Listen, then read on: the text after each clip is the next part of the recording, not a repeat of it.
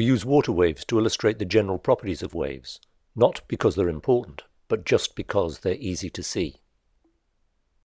Here we're using a straight edge to push the waves towards a barrier which may reflect them. The waves created are not completely straight, but you can still see that they approach the barrier at right angles and are reflected back in the direction from which they came.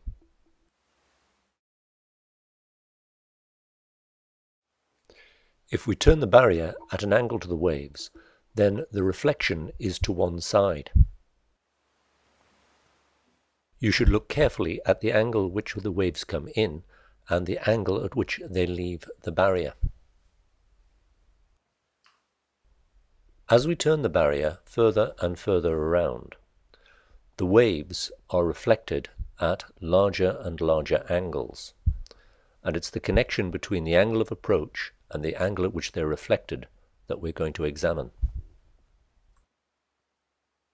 It might be easier to examine this in an animation, which is rather more perfect with straighter lines. Notice that as the waves reach the barrier, they are reflected one bit at a time.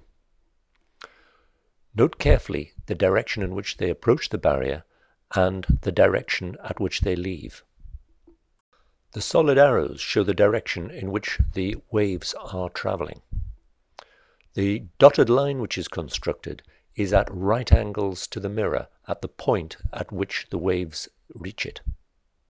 This line is called the normal. We call the direction that the waves are coming into the reflector the incident ray, and we mark the angle between the incident ray and the normal, that is, the angle of incidence. The direction of the outgoing waves is marked as the reflected ray. Note that the angle of incidence, labelled on the diagram, and the angle of reflection are the same.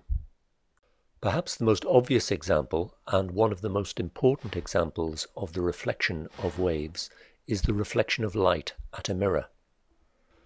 We can see the intense beam of red light as flour dust is blown into its path. Even at first glance, the incident ray and the reflected ray look symmetrical.